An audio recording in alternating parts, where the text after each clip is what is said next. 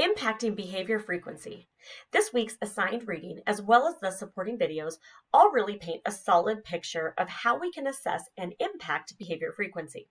But I really want to focus on one point that is mentioned in one of the videos that I believe is pivotal to understanding behavior frequency.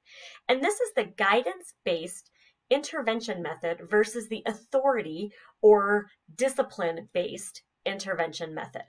Now, this can be applied to children, to teens, and to adults, so I will make sure to offer examples so that that support each group so that the concepts can be applied and slightly modified depending on the demographic that you're working with. With reference to behavior or behavior modification, guidance versus discipline. So what does this really look like? So guidance-based intervention is the act of seeking resolution when there is a problem or a difficult situation and is most commonly facilitated by someone who is in a position of authority. Now, an authority or discipline-based intervention method is really the practice of training people to obey rules or to follow a code of conduct and is often coupled with punishment for noncompliance. Guidance doesn't usually involve punishment, rather the reinforcement of the desired result. Discipline usually involves rules and punishment. So the focus is different when it comes to molding behavior. The guide or the guidance method focuses on learning and engagement and ultimately wants the individual to develop a sense of responsibility, accountability, and self-control, while the disciplinary focuses on rules and compliance and typically trains the individual to be obedient. Essentially, guidance is found in someone, whereas punishment is something that happens to someone. The goal of guidance is to reinforce cause and effect, to reinforce choices and consequences, while the goal of punishment is really just simply to make the experience unpleasant. So in my definition of guidance, I mention important points like learning, engagement, responsibility, accountability, and self-control. Let's use a different example or a different term mentioned earlier so that we can demonstrate this concept. So for this example, I'm going to use just this concept of reaction or overreaction. So I'll use a common example that I'm sure everyone has experienced at some point in their life. So you're at a restaurant with a friend or a family, or your family. Service is slow that day. You place your order. The server insists on relying on their memory to mentally take the order rather than writing it down. Then 45 minutes later, the server brings it out. And what happens? It's all wrong. So this is a very common situation that elicits a reaction of some sort in most cases. We all know that there are many contributing factors as to why our food might be late coming out or why the order might be right or wrong. But how we handle this situation is where the identification of behavior comes in. Your behaviors will likely demonstrate either, number one, blowing up at the server and making a scene, number two, telling the manager that your experience was awful, or number three, rolling your eyes, initially being annoyed, but then pretty much brushing it off, finishing your meal. So let's consider this scenario from both perspectives, from the guidance intervention method and from the punishment intervention method. So consider the guidance method.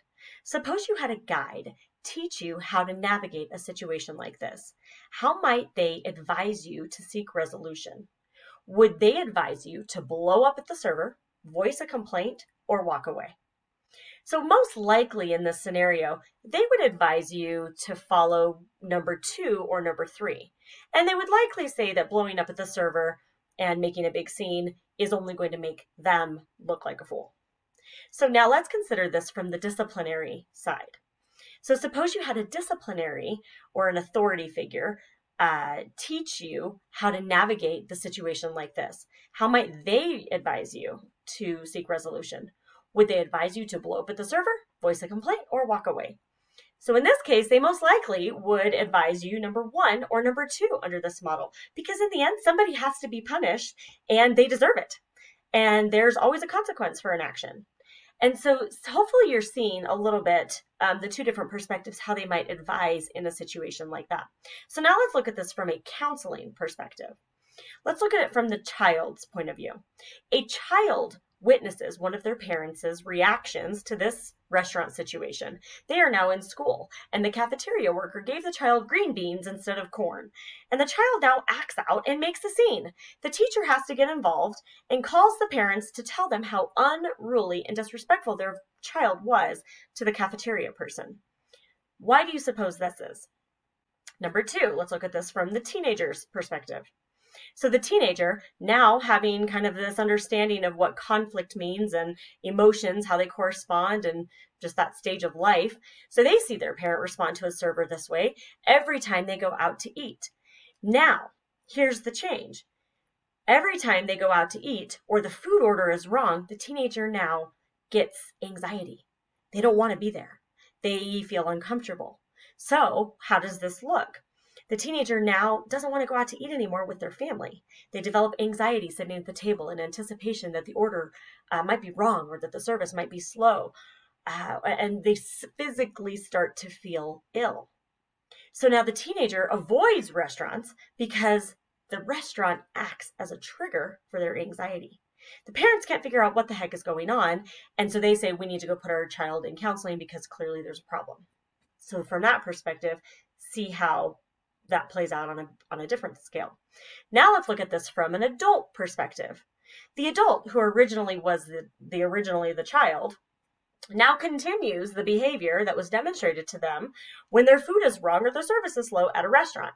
Now, this is causing problems between them and their spouse because their partner doesn't approve of this behavioral response.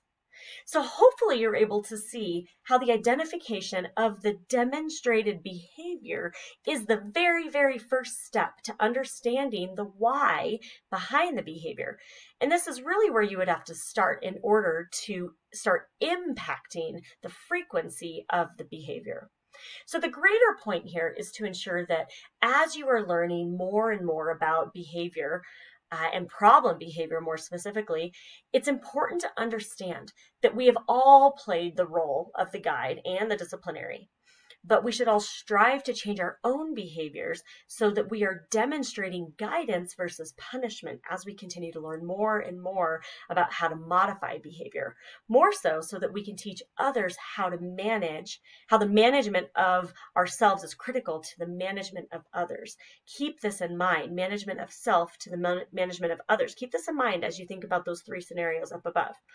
I sure hope that you were challenged this week with this perspective and just some thoughts, some things that you may have read. Please continue to dig into this stuff and connect these dots. Behavior modification is so instrumental to the field of psychology and behaviorism. Have a great week, everybody.